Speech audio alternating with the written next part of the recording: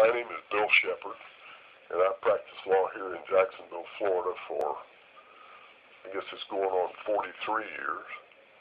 And I, for a couple of years, was a bank lawyer, and then I became a civil rights lawyer initially, and became a partner with a fellow who had been a public defender who taught me to be a criminal defense lawyer, and I hopefully taught him how to be a civil rights lawyer. And so we left here and we walked by. The first building is a high-rise, and my new client said, "What's that?" And I said, "That's the jail." And we walked another half a block, and it was a nice modern-looking building. He said, "What's that?" And I said, "That's the police station." And he said, "Boy, you really picked a good location for your office." And I said, "Well, to be honest with you, when we moved into this street, it was an absolute ghetto. Next door was a two-story, kind of a shotgun-looking house, and on the second story was a big porch, and the fellow that lived there upstairs was a heroin dealer. Over the years, it's kind of changed, and there are a lot of lawyers on this street now." Our first office was over on Noonan Street, which is 3 or 4 blocks from here. And we partnered up with Judge Adams in 71, 72 time period, and we outgrew the space we were in, and one Saturday there were 4 of us that were together. One Saturday we just got in the car and drove around till we found the place, and our only requirement had to be on the street. We would never be where our clients couldn't walk into our office off the street. And that was symbolic in our mind. I practiced law for a couple of years with a big firm, and then opened my own firm with one other lawyer, and then we grew over about a year's time to 4 of us.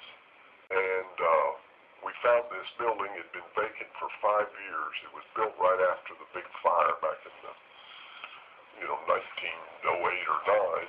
And so it was very exciting to us.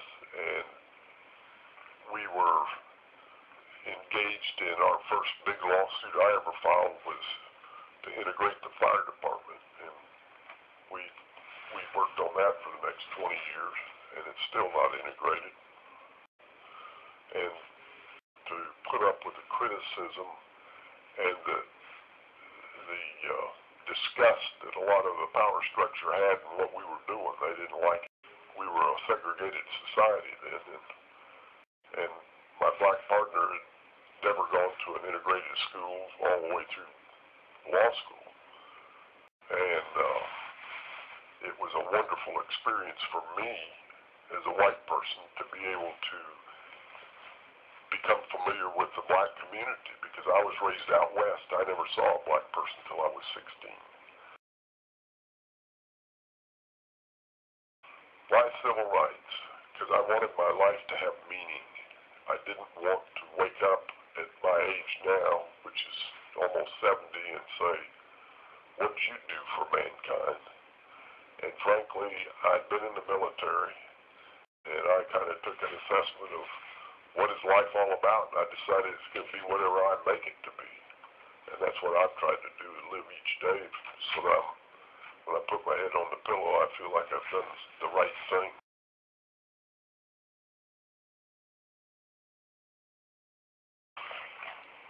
Jacksonville was a booming downtown, hotels with orchestras playing on Friday and Saturday night, Morrison's cafeteria with a line halfway around the block, big department stores, people on the street, and from the moment I got here, it seems it started going downhill, so now you drive downtown, it looks like a bombed-out, impoverished mess with one giant courthouse eating up half the downtown,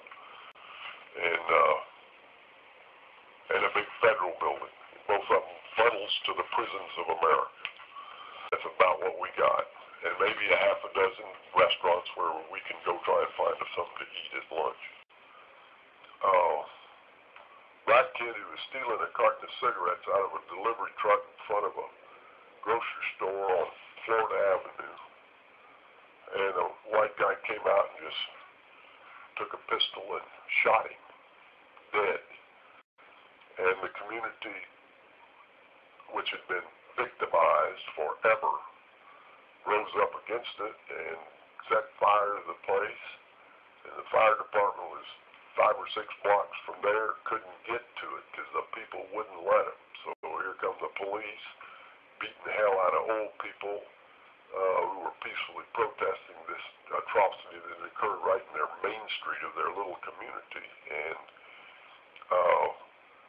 that was an eye-opener. This is America, and this is going on. And it continues. It continues.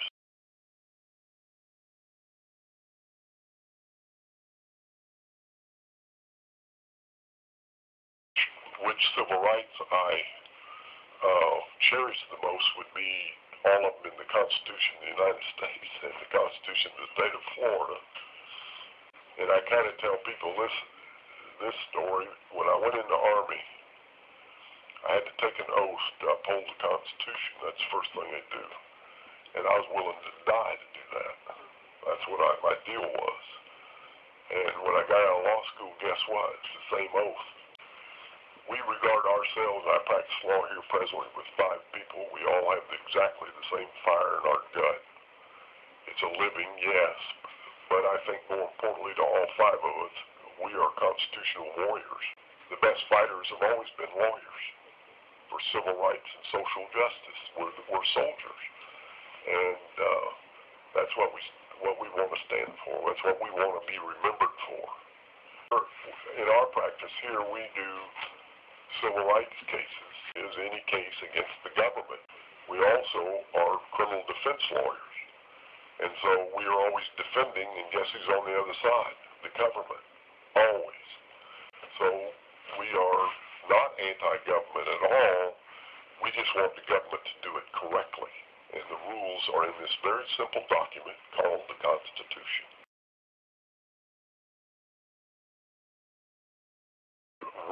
Race has everything to do with every room you walk into, whether there is anybody in it. In America, and particularly the South, and most people aren't even halfway aware of that fact, unless you're black. I have walked with a black man in the struggle.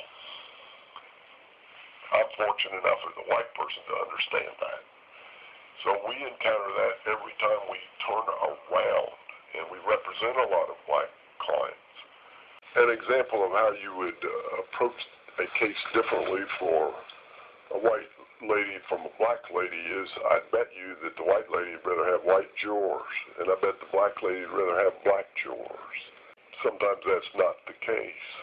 If you look back historically, blacks weren't on juries because they couldn't register to vote, and that's where we got jurors from. There were 9 black lawyers when I started practicing law in Jacksonville. 9. And I think like 7 of them worked for the government.